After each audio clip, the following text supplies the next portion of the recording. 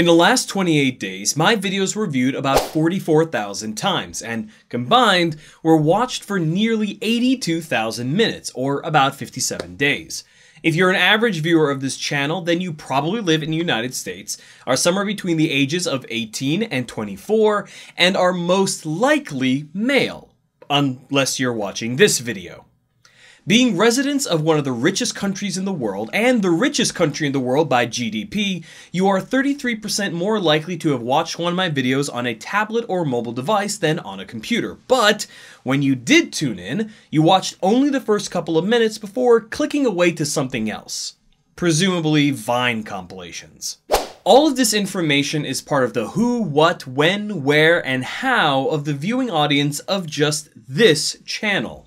And YouTube is the collector and distributor of all this information. The world of television has a similar information gatherer. Its name is Nielsen, and today you're going to learn all about them. This is Behind the Screen.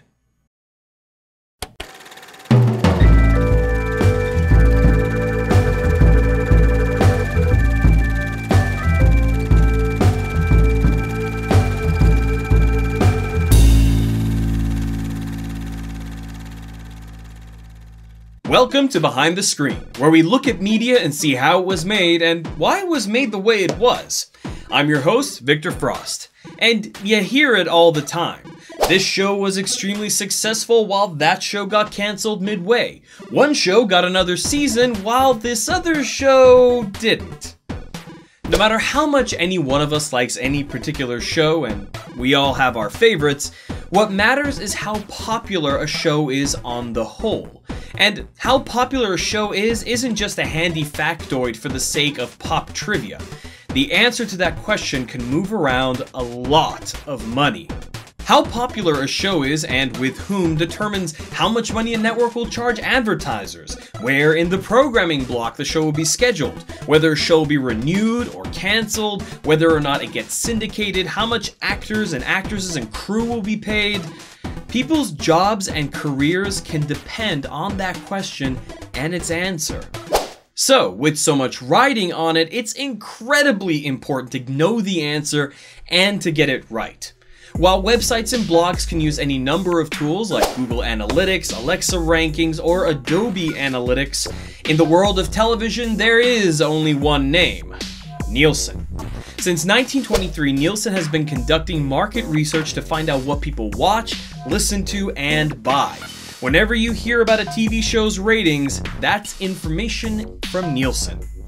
But what are these ratings everyone is so concerned about? The short answer is that television ratings are an estimate of how many people are watching any particular show at a given time.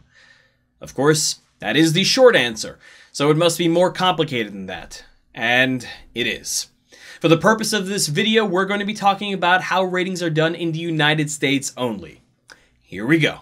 First off, and I think you'll agree that this makes sense, the only people Nielsen cares about are people with at least one TV set. According to estimates, because how creepy would it be if they knew for sure, that's about 114 million households out of the 121 million total. TV is popular. Who knew?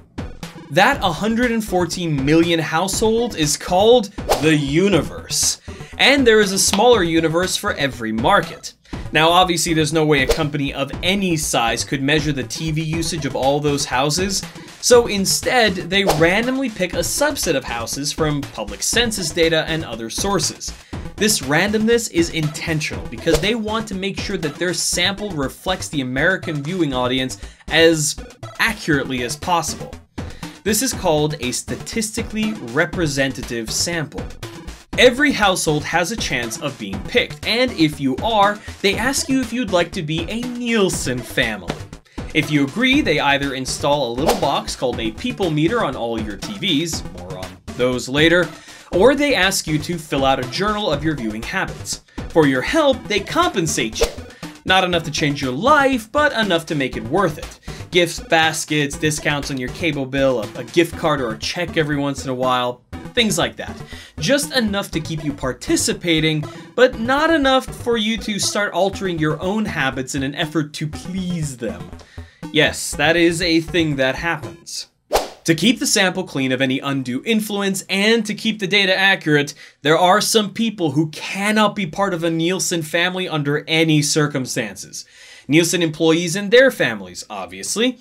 Same would go with anyone working in television, radio, the movie industry, cable or satellite providers, and their employees, people working for Netflix.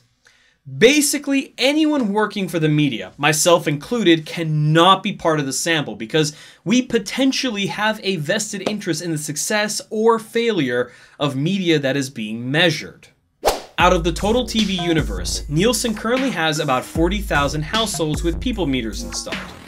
I know that may not seem like a lot compared to 114 million, but strictly speaking, they'd only have to measure about 17,000 to get a 99% accurate sample, plus or minus 1%. The more houses though, the more accurate and stable the data. Now, as a Nielsen family, you have one responsibility. When you watch TV, log your viewing.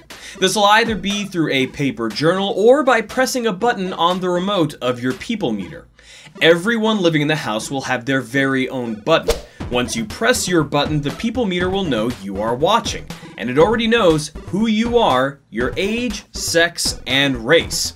Just the simple act of pressing the button tells Nielsen the who, the where, and the when of the audience in front of that TV.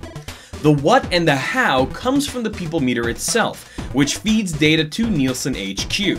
Using a system similar to YouTube's Content ID, Nielsen can tell exactly what channel you're on, what show you're watching, whether you're watching it live or on DVR, or through a streaming service like Netflix or Hulu. The combination of all this information is ratings. It's what a percentage of the sample that's meant to represent the population as a whole is watching at any given quarter hour. But this is still a pretty high-level explanation. If you want to get down into the nitty-gritty with me with all the numbers and math that makes ratings work, I'll be putting out another video this week doing just that. And when it comes out, there'll be a little link right around here. Or, you know, you can click this thing if you want to use the YouTube cards feature. It's fancy. But in the meantime, how about you jump over to my friend Erin's channel and check out her show Director Quest. She and I have very different styles, but we both share a fundamental love for media and the arts. We actually have pretty similar degrees, though as I understand it, she's definitely focused more on theory and high-level artistic concepts, while I'm, you know, focused more on production and the technical stuff. She's also a lot funnier than me. The show is on hiatus, but you should definitely bounce over to her channel and watch Director Quest. You could click the link here, or again, fancy. And if you're still here, the punishment selection video for the last time I was late with a video will be out shortly. There'll be no punishment for this video being late because there was a family emergency. I had to deal with it, and that is a legitimate reason for being late with a video, thus, no punishment. Anyways, I'm Victor Frost, and I'll see you next time.